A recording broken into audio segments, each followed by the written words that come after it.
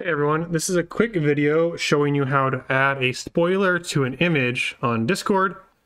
Now, unfortunately, at the time of making this video, you can't add a spoiler to an image that's already been posted. You can only add a spoiler to an image at the time of posting. Unlike text, you can add a spoiler after you post it. You can go back and edit it. You can't do that with images.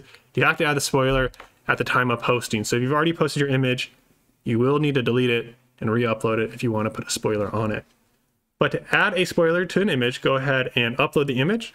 And to upload the image, go ahead and select the plus symbol, upload file, and then select the image you want to upload. So I'm gonna go ahead and select this Q1 image I have ready.